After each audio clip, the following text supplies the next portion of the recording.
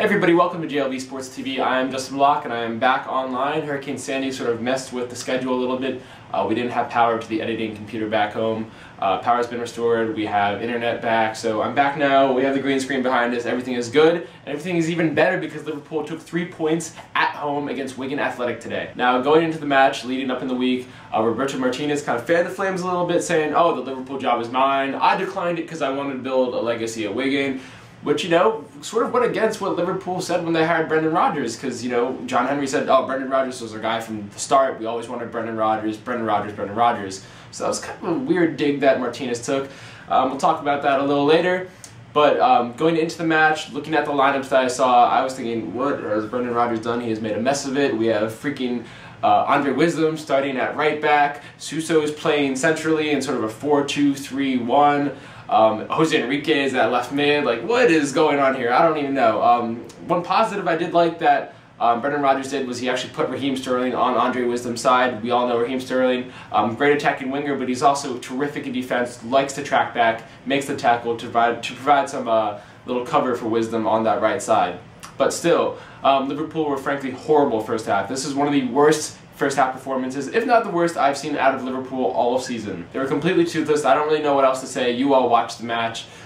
Liverpool didn't really have anything going for them, and frankly Wigan kind of bossed it. Wigan not only outpassed Liverpool the first half, but they also had the lion's share of the possession as well. Right before the first half ended, Brendan Rodgers said, oh, to hell with this. He took Suso off out of his central role and put Jordan Henderson in. From that point on, Liverpool reverted to their more natural 4-3-3 with Gerrard and Henderson playing in front of Joe Allen.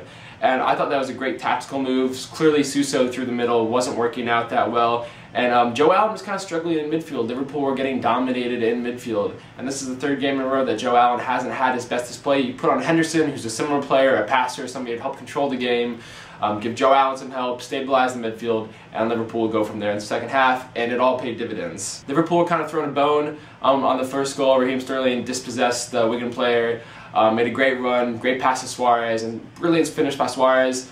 Scored his 9th goal. Later he would score his 10th goal. He's now the #1 scorer in the Premier League. But like I said earlier, Liverpool thrown a bone on the first goal. But, you know, Liverpool have had all their easy chances. They've been, you know, thrown bones all over the place. They've had opportunities. They've had these easy chances, these easy opportunities, and they haven't bit down. They haven't finished them. So no matter what the chance, I'm just happy that there was a clinical finish from Liverpool. Great movement. Good stuff. Also, it's finally good to see some good passing out of Liverpool. I've been waiting all season long for there to be a good goal from open play. Many of Liverpool's goals this season have actually come from set pieces. And, you know, basically all of them have involved Suarez. This one involves Sterling, Suarez with a clinical finish. Good passing movement, just great goal to see. And then again, on the second goal, Jose Enrique. I don't know what else to say about this guy. Last match against Chelsea, he was popping up all over the place. I didn't think he did that well in the beginning against Chelsea. Came on strong at the end. I'll never knock a guy for trying to get himself involved in the game and working hard. Enrique did that last week. He did that again this week. I didn't even know really what position he was playing other than he was a sort of, I don't know, a free back. He was sort of in left mid, on the left wing. On the Suarez goal with the assist he provided, he was actually playing centrally.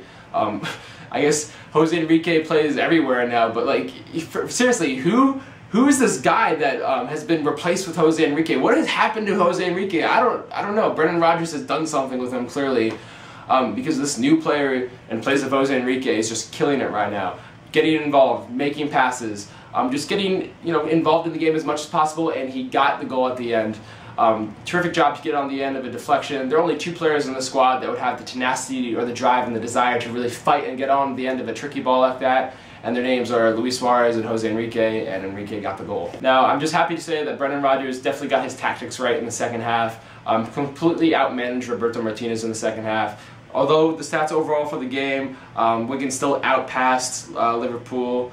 They had more possession, but here's the kicker. Liverpool had about almost 50 more final third passes than Wigan, so Wigan were totally toothless. They didn't really know anything about the second half.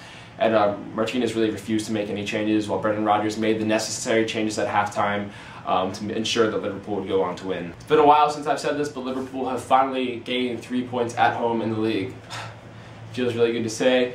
And now looking ahead to the future a little bit, up until the January transfer window, we all know this half of the season was really about you know, surviving until January, until Liverpool can get in enforcements and get in strikers.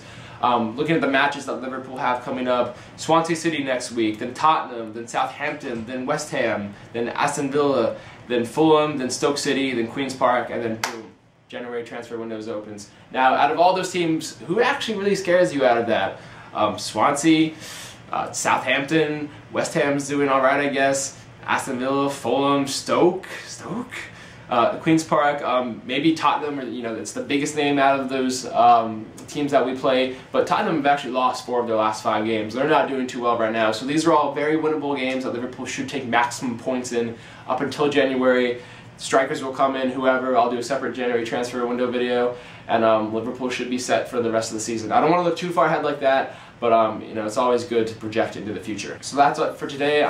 I'm Justin Block. That's all for today with JLB Sports TV. Give me your thoughts on the match down below, and have a good day, guys.